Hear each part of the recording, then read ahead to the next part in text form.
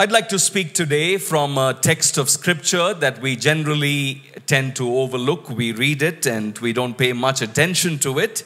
I want to speak to you about a character in the Bible, in the Old Testament. Someone who did great exploits for God, but many times we just see his name mentioned just twice in scripture, so we have a tendency to just skim over what he accomplished in his lifetime. His name is mentioned only twice in the Bible. Once in Judges chapter 3 and verse 31, and the other time in Judges chapter 5 and verse 6. I want to speak to you from the life of a man called Shamgar. Let's look at Judges 3 and verse 31. After Ehud came Shamgar, son of Anath, who struck down 600 Philistines with an ox goad. He too saved Israel. Let me give you a background of the text. It's important that we look at God's word in its context. The Bible says that after the death of Joshua, God raised different leaders to lead the nation of Israel. One thing that we notice in Israel during that period, that every time they had a godly leader, they walked in the ways of the Lord. But then when the Lord blessed them and when they began to prosper, they turned away from the God who blessed them. Someone rightly said, many people fail the prosperity test. They are able to deal with adversity, but many times they fail the prosperity test. When we are blessed, when we have abundance, when we live in houses that we have not built, drink from wells that we have not dug, when we enjoy the fruits of vineyards that we have not planted, there is a tendency for us to turn away from God. And so in the book of Judges, you see the cycle. Whenever God blessed them and prospered them, instead of being grateful to God, they turned away from God. Then the Lord allowed a foreign power to rule over them, to oppress them. And then guess what happened? They turned back to God. And when they turned back to God, God sent different deliverers. Many people God raised during this time. We read up of people like Gideon, like Samson, like Jephthah, Deborah, Barak, and many others. Tucked away in this text is a man called Shamgar. We don't have much details about him. Most likely, he was in the field with oxen. The Bible says at that time, the Philistines attacked Israel. What was in his hands was a simple ox goad. Now, an ox goad is not a weapon of warfare. What is an ox goad? An ox goad is a simple rod with a hook in front of it. It was used in olden times when the oxen would get tired and when they wouldn't move at the pace that they should, the farmer would use the ox goad to spur the animal to move forward. By no standards was it a weapon. But the Bible says, when the enemies came against the people of God, this man stood with an ox goad in his hands and he dealt with 600 Philistines single-handedly.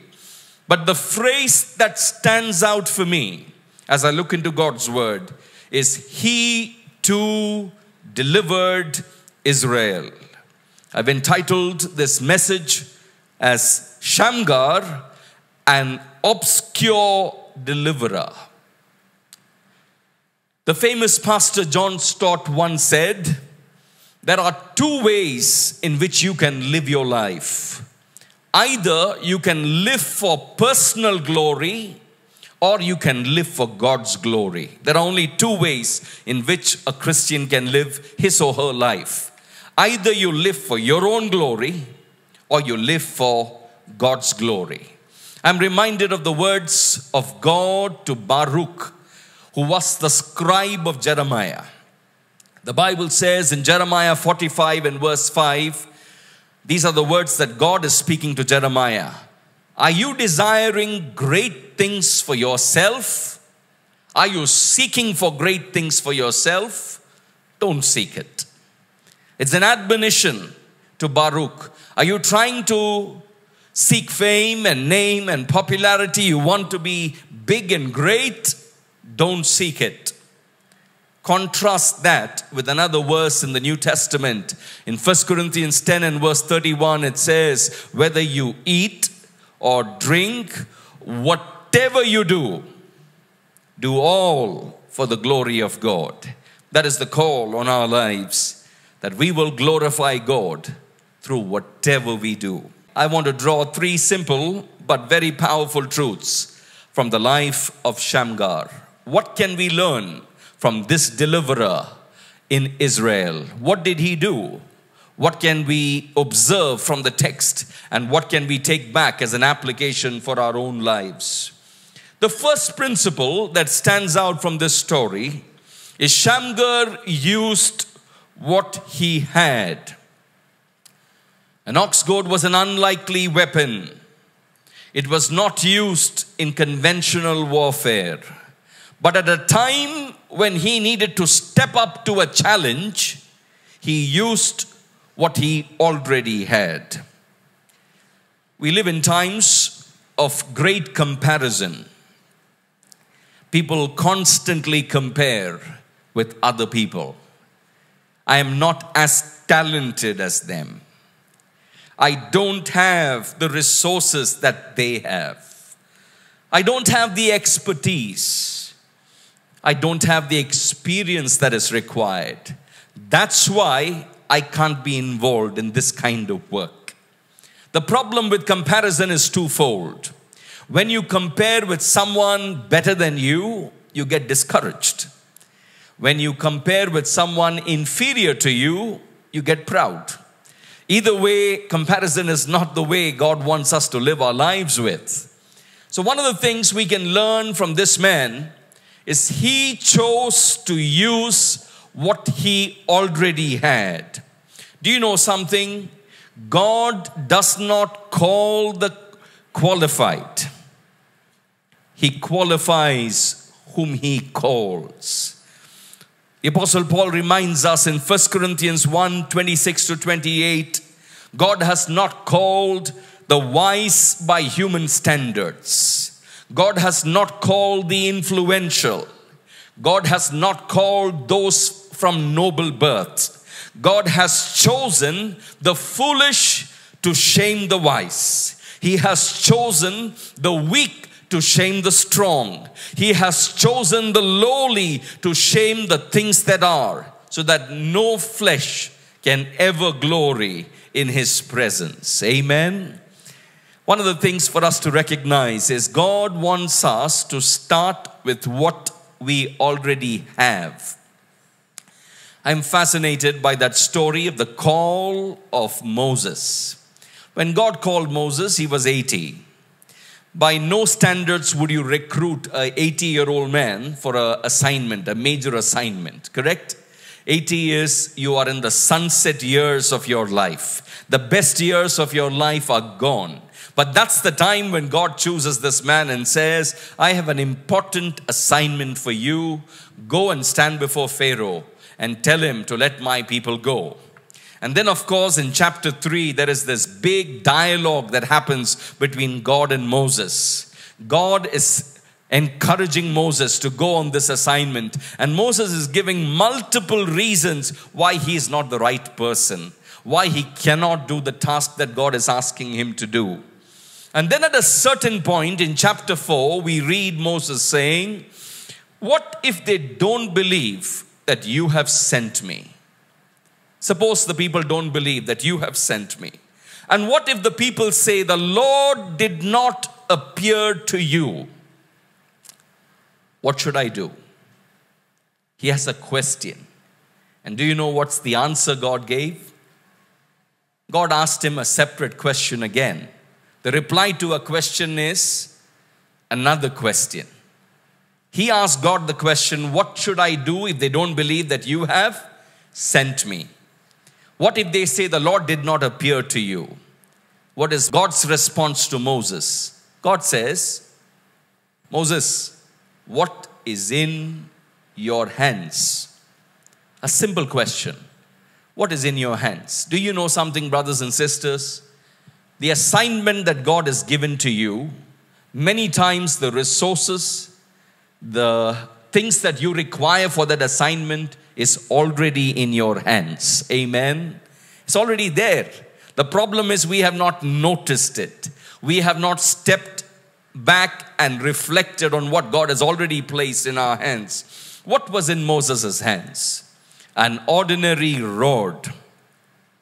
But what I like in this story, in Exodus 4 and verse 2, it was the rod of Moses. In Exodus 4 and verse 20, the Bible says, Moses took the rod of God in his hand. Something happened between Exodus 4:2 and Exodus 4:20.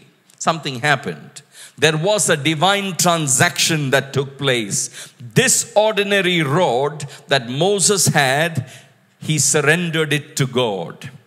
From that point on, it no longer was the rod of Moses. From now on, it was going to become the rod of God. Hallelujah.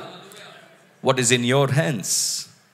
What are you willing to put into the hands of God?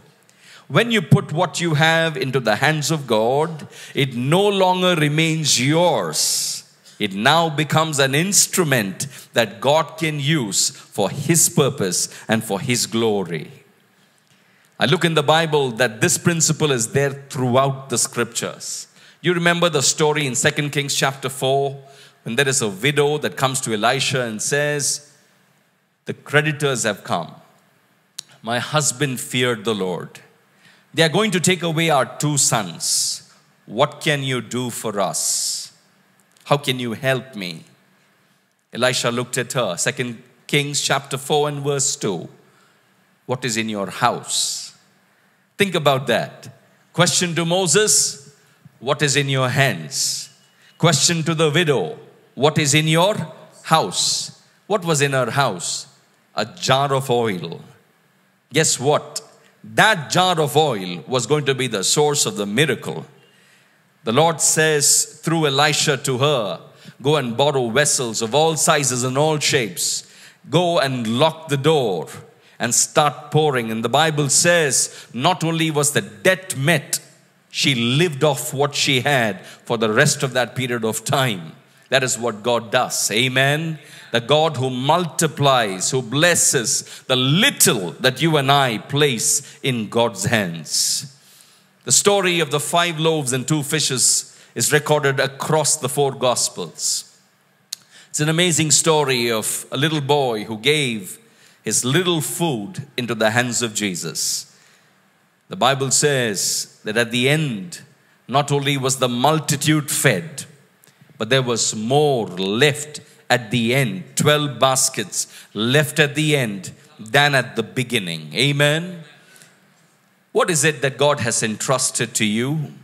Do you know you're not the owner of the things that you have? As a follower of Jesus, it is important to recognize that you are only a steward.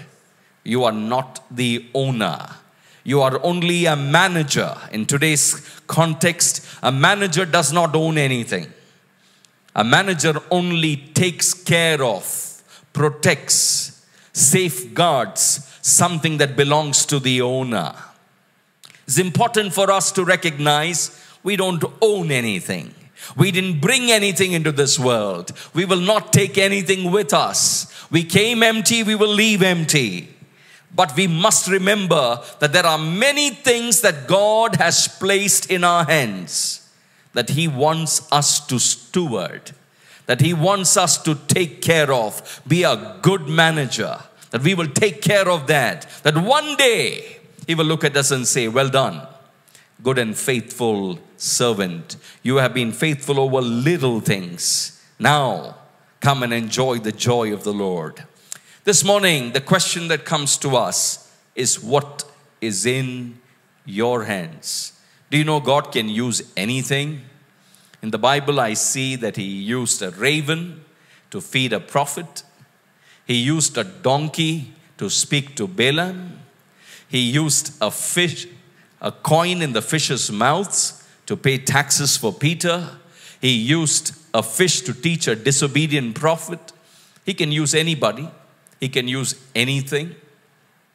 But are you willing to lay it into the hands of God? Do you have children that you are struggling to raise?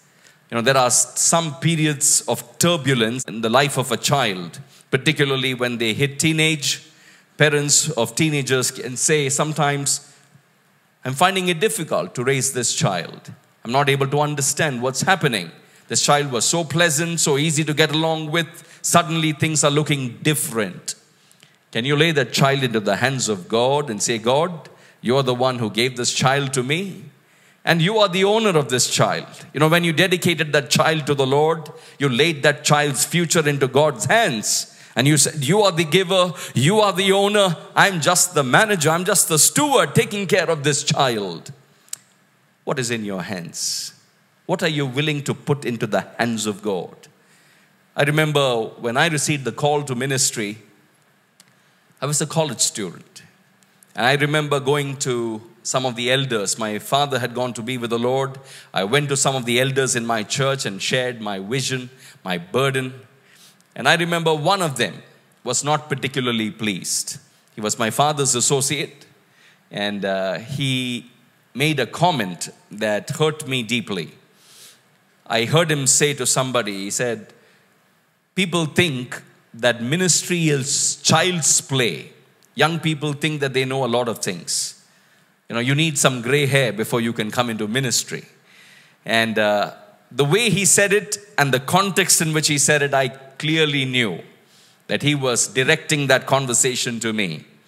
And so I was discouraged. In my heart I said, here I am, a young college student wanting to serve the Lord. And some of these older people, instead of encouraging me, they are like a wet blanket trying to dampen that enthusiasm that I had.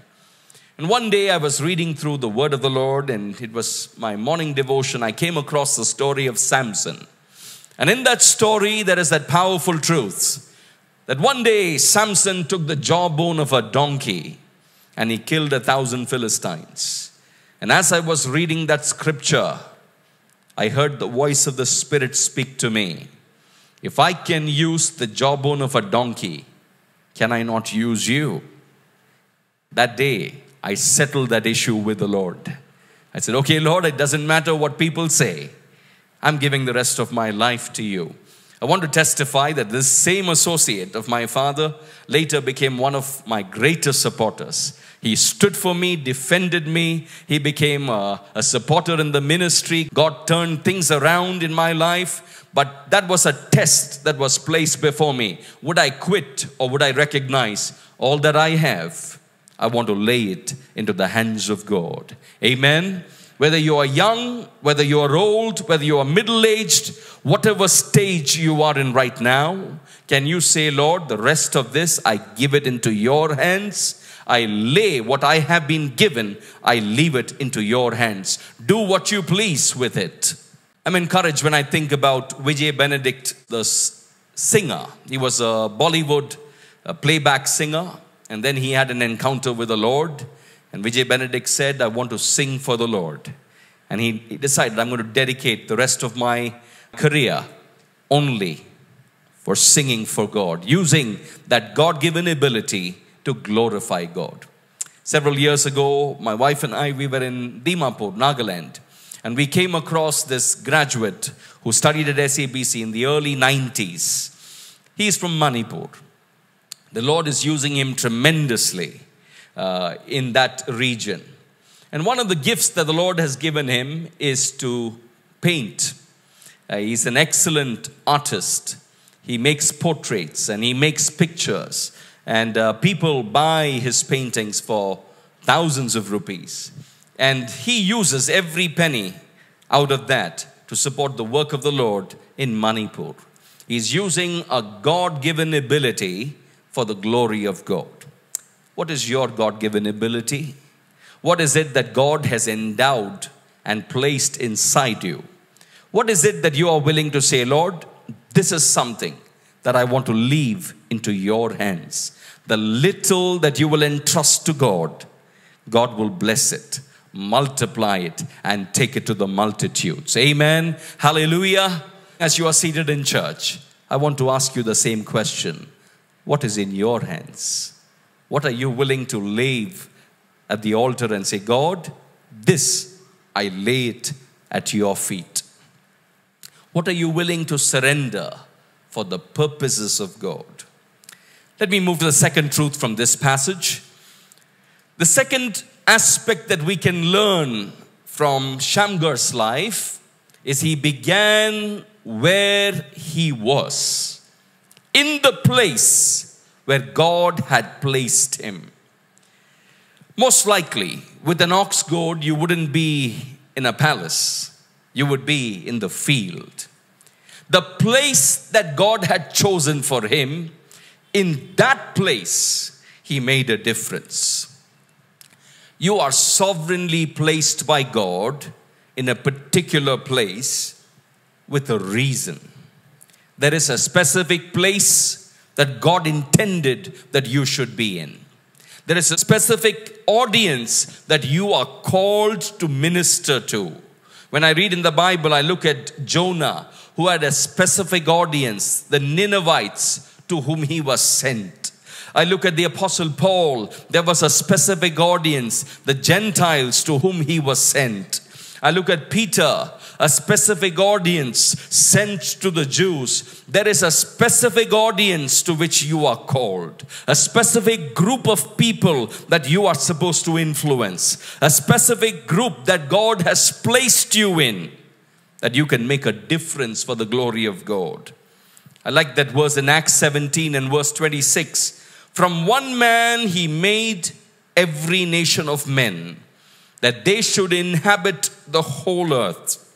And he determined the time set for them, the exact places where they should live. Do you know the place where you are today is where God has sovereignly planted you and placed you? There is a task for you to do that nobody else can do. There is a God-given assignment that has been entrusted to you. In that space, in that place, will you make a difference? That sphere of influence. You know, as followers of Jesus, we are called to be people of influence. Amen?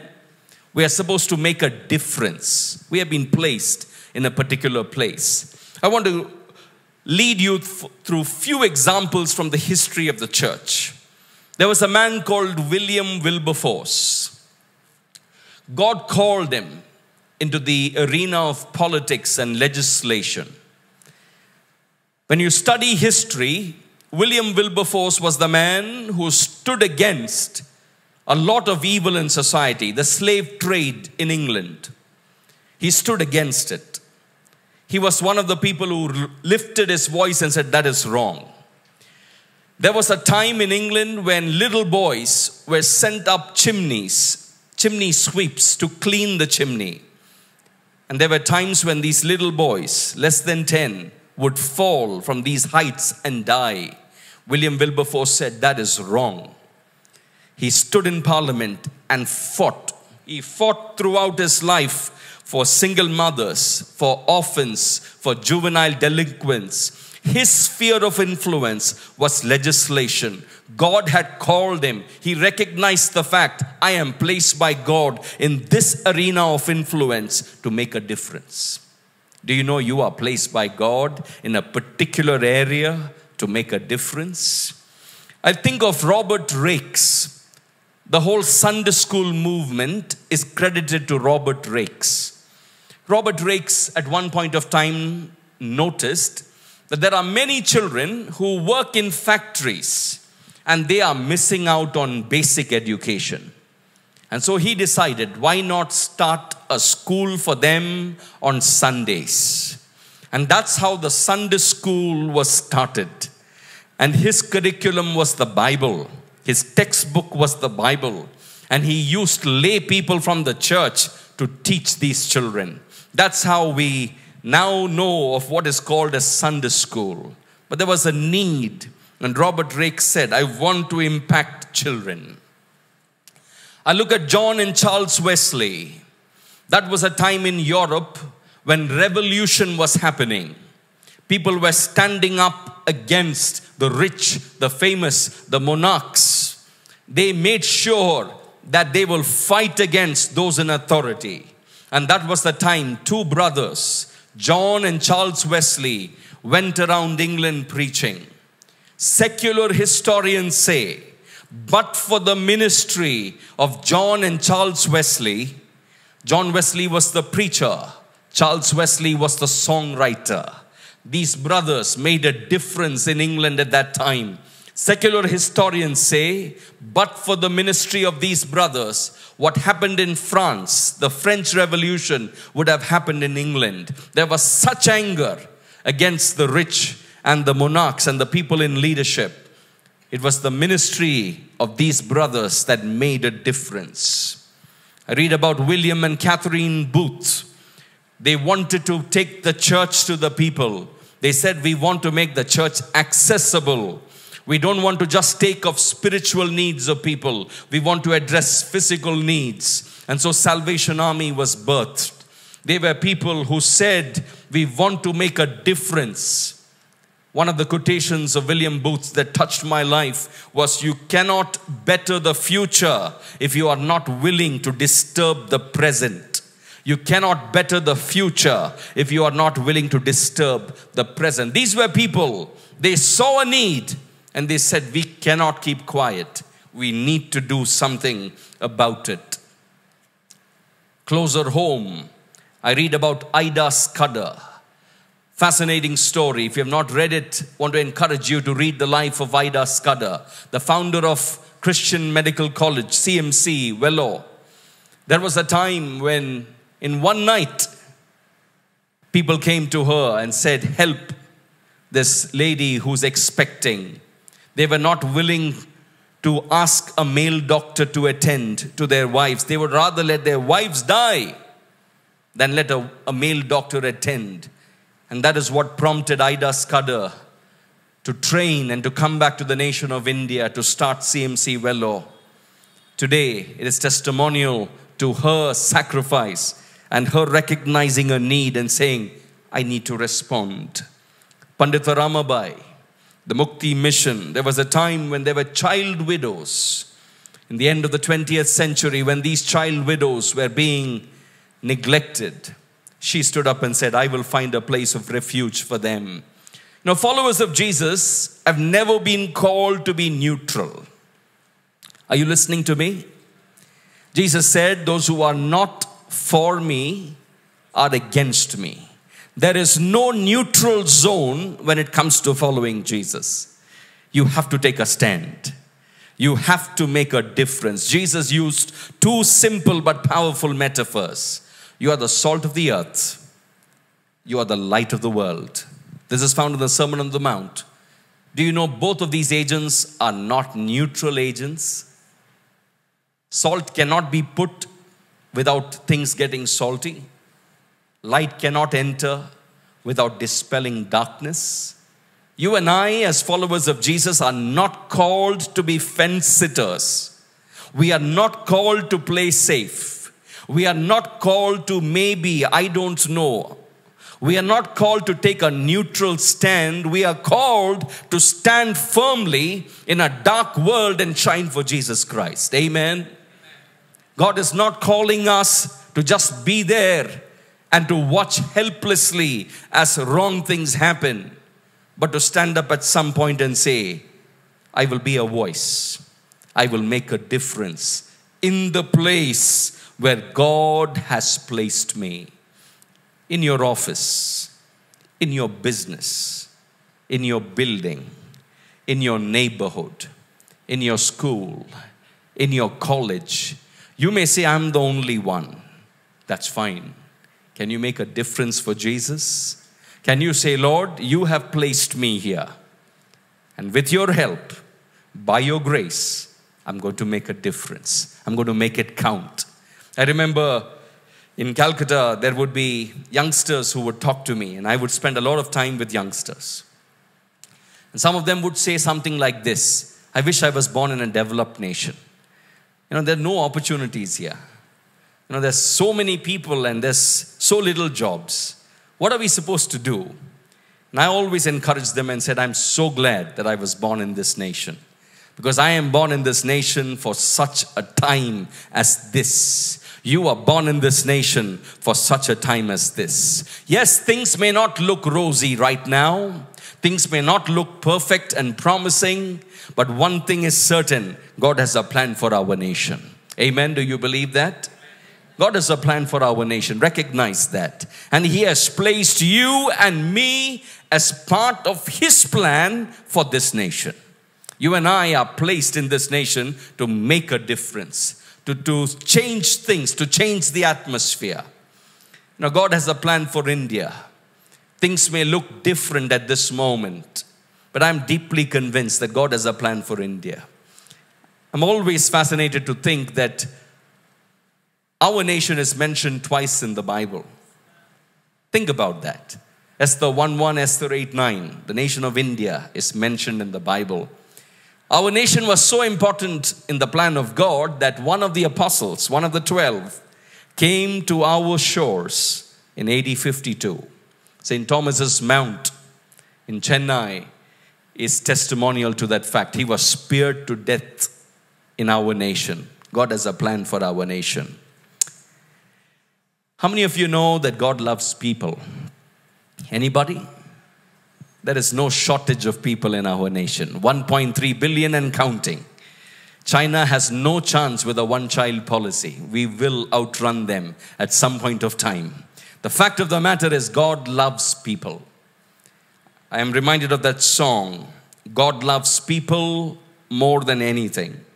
More than anything, He wants us to know He'd rather die than let them go, because God loves people more than anything. God loves the weary when they are too weak to try. He feels their pain. He knows their shame. He cries with those who cry. He won't give up or walk away when other people do, because God loves people more than anything. More than anything, He wants us to go and show the world so that they will know that God loves people more than anything. There is no paucity of people in the nation of India. Is that right? We are placed by God in this nation for such a time as this. Recognize that. Recognize your sentness. Recognize the fact that you are sovereignly placed by God in this nation to make a difference for the glory of God. Two things we can learn from him. We have looked at it. Number one, he used what he had. Shamgar used what he had. Number two, Shamgar began where he was. Some people want to go to the ends of the earth. Acts 1:8, you will receive power after the Holy Spirit comes upon you, and you will be my witness in Jerusalem, Judea, Samaria, to the uttermost parts of the earth. But they don't want to start in their neighborhood. They want to go to the ends of the earth, but they don't want to start in their own building. They don't want to start in their own office. Start where you are. Recognize that you are the one placed by God. There is an assignment. There is a group of people you are called to. You are called to serve them. You are called to reflect God's love to them. Start right there and see God at work. The third thing we can learn from this man, he did what he could. Shamgar used what he had. He began where he was. He did what he could. You know what's a liberating thought? God knows your capacity. He knows what you are capable of. All that he's asking of you is, can you do your 100%? That's all. Do what you can. When you and I do what we can, God will do what we cannot. Amen? If you and I will decide to take that first step and do what we can, God will do what you and I can never imagine Unto him that is able to do exceedingly abundantly above all you can ask or imagine. That is our God. Start by doing what you can. You know, God does not make you a clone of somebody else. You are not called to be a duplicate. He made you special. You are not mass-produced. You are custom-made. Recognize that. He didn't mass-produce you. He made you unique. The psalmist says in Psalms 139, I am fearfully and wonderfully made. You knit me in my mother's womb. Your DNA is different. Your retina scan is different. Your fingerprints are different. The timbre of your voice is different. You are different.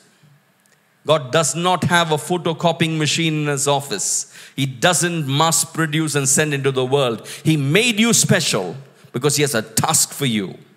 And that task you are called to fulfill. So when we start doing what we can, God will begin to do what we cannot. I want to use an acronym that is found in a book called The Purpose-Driven Life. I've done a series at your church. In that book, Pastor Rick Warren uses this acronym called SHAPE. S stands for spiritual gifts. The time when you accepted the Lord, when the Holy Spirit touched your life, he placed spiritual gifts already inside you. You don't have to pray for it. It's already there. It may be dormant. It may not be used. It may not have reached that full potential, but it is already placed in you. Spiritual gifts that have been placed. 1 Corinthians 12, Romans 12, Ephesians 4 are passages that talk about the spiritual gifts that God has placed in your life. H stands for heart.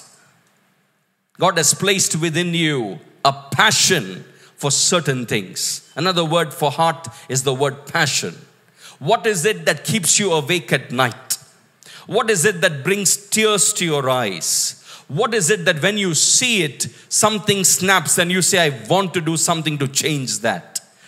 That holy discontent. I cannot keep quiet about this issue. I need to do something about it. That is the passion that God has placed in your heart, in your life. A stands for natural abilities. You know, you may be good at writing. You may be good at music.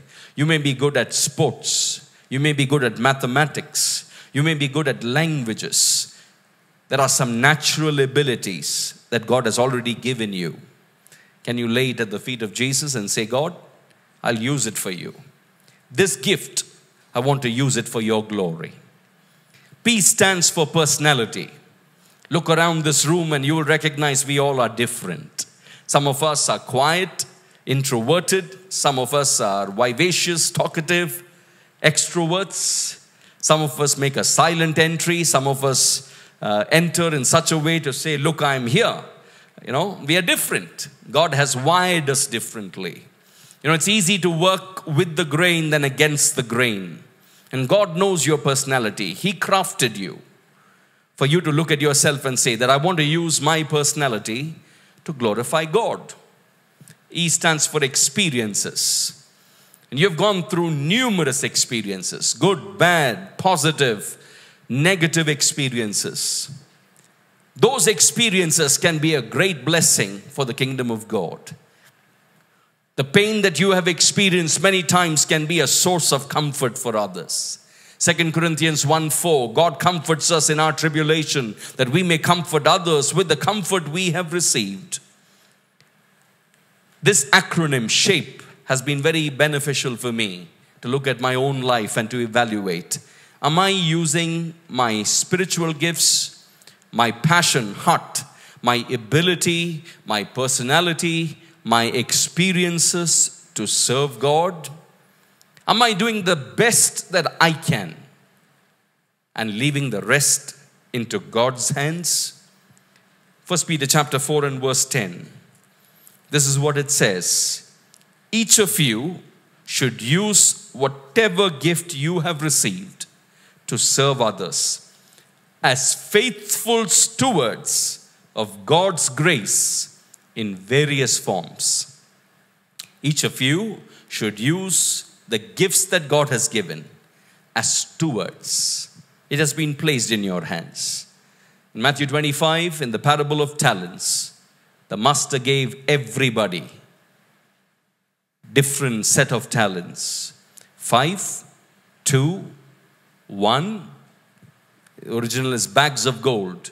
Each one according to their ability. He has given you something. Can you turn it back to God and say, God, I want to use it for the glory of God. You know, when I read about this man Shamgar, what stands out for me is simple. He was an ordinary man, but he did exploits for God's kingdom. How did he do it? He used what he had. He began where he was. He did what he could. The Holy Spirit is able to help you to become more than you are. He anointed a shepherd boy to become a king. He empowered a murderer to become a deliverer. He enabled a fisherman to become a disciple. He chose a carpenter to become a Messiah. God chooses ordinary people. But when we surrender that little that we have to God, He takes the little, He blesses it, He multiplies it, and it becomes a great blessing to the multitudes.